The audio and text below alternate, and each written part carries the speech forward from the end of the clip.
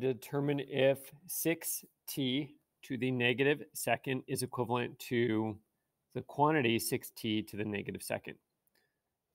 Again, sort of like number 5, this is offering like a disclaimer about the fact that we probably need to be careful. If we wanted the negative exponent to be applied to the whole thing, we would put parentheses.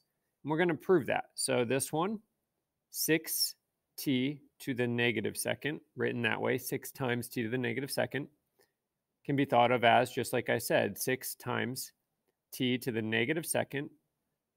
Then we're going to do under the line, change the sign. So we're going to have 6 times 1 over t squared.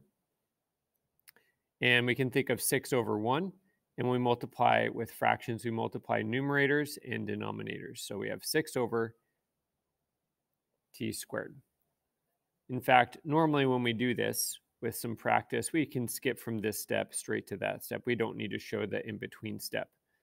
But considering this is early on in dealing with negative exponents, that might be helpful. All right, next we're going to look at the quantity 6t raised to the negative second power. All right, cross the line, change the sign. In fact, early on, before I start to try to square something or deal with the exponent, I like to first fix it and make it be a positive.